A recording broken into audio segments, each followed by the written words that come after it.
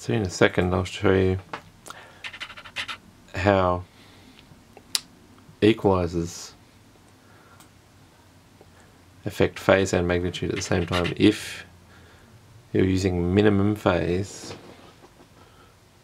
or just traditional phase, but not linear phase. So minimum phase equalizers, change it from this salmon color where the magnitude has a problem here to this purple color using the correction curve that I analyzed and then applied. So this is the capture in the salmon here with the dip. This is the correction in the white with the peak. And this is actually measured response after the correction. And this blue line up here is the actual line I'm going for because we need a band pass. And that's what I ended up with. So I'll just demonstrate here. So now I'm showing you the live. This dark blue is live. I'm going to press bypass on the equalizer. And we sync down without problem, which is probably a lot to do with the enclosure I made.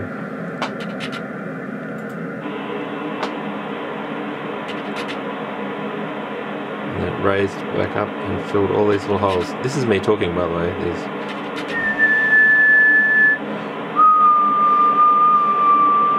That was me whistling, right? So when I shut up it goes flat.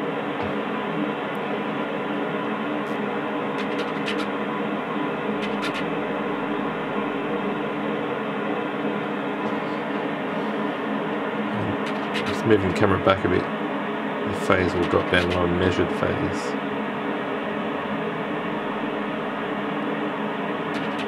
So here the phase is a bit more linear when it's corrected. This little thing here is like a measurement anomaly. This jump, I can actually take the phase smoothing off.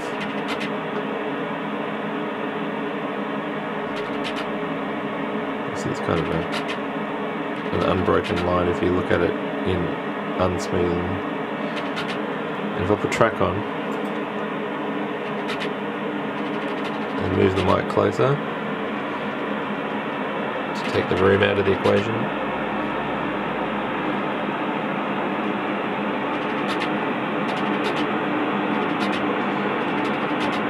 you can see the phase is kind of unbroken through there with a bit of a jump. Who knows?